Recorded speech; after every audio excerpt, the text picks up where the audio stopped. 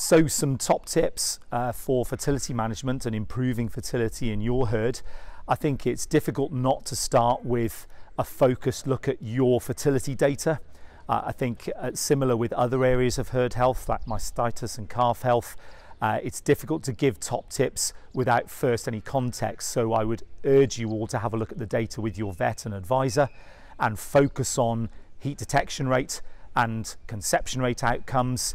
For example, if your heat detection rate is below target, then clearly focusing on space for the cows, foot health for the cows, and methods of heat detection will be much more important than, for example, like here with Andrew Gilman at Statfold, if your data analysis highlights conception rate issues, where now it's much more important to think about energy balance, feed space per cow, ration presentation, and other things around differences between AI bulls and differences between AI operators, for example.